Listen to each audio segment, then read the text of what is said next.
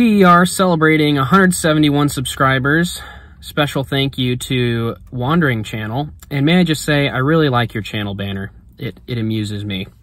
As you may have noticed, we've made several adjustments, or I've made a couple changes to the format of the videos. I've actually tried harder to make maybe a more searchable, engaging title for those who have not already found the channel.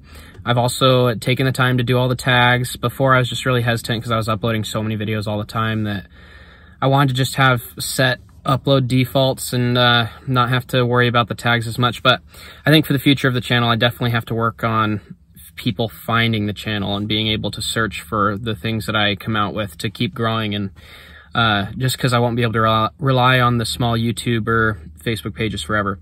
But to celebrate, I wanted to show off my new toy that I got. It's called Air. Well, I don't even know what the product name is. The company is Air Video, but spelled A-E-R. They're based out of Germany. They make a really cool GoPro mount thing that you can throw. It's like one of those footballs that has fins. So we're going to test it out today and see how that goes. And also, I have great plans for it in the future, involving waterfalls and whatnot. So that'll be a cool thing to look forward to. But let's give it a go.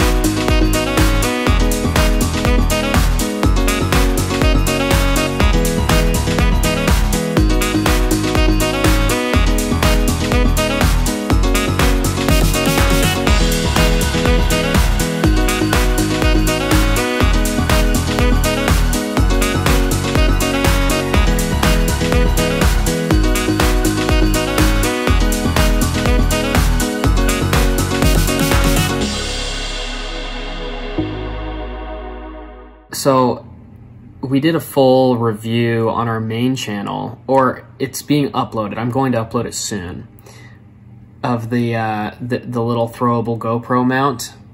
And long story short, I threw it off a cliff and my GoPro is broken.